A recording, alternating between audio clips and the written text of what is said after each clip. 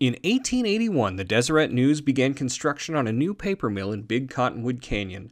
This mill would help the Deseret News print their newspaper, but would also help supply books and other paper craft to the people of Salt Lake City. Originally, a water wheel powered the facility, and some of the granite used in its construction was left over from the Salt Lake City Temple project. It was sold in 1892 to the Granite Paper Mill Company. In March of 1893, the mill was shaping up to have its best year ever, but that's when tragedy struck. A fire broke out on the morning of April 1st, devastating the mill and the business.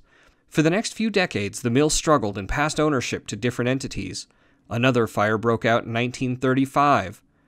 In the 1960s, a renovation of the old mill turned the place into a dance hall, music venue, coffee shop, and movie house.